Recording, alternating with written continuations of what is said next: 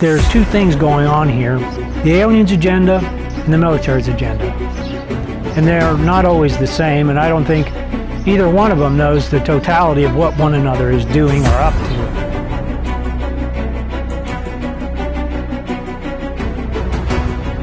I decided to go west, to basically find a place where I could have some space, I could have peace and tranquility, the natural amenities that are there, trying to enjoy myself.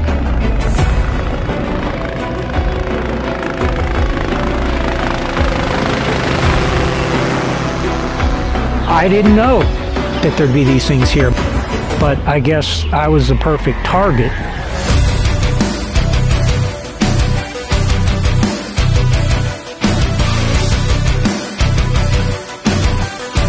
It was my place of repose, this was my retreat, but it was anything but that. I knew this was an out-of-this-world type of thing. Who are you? And why are you here?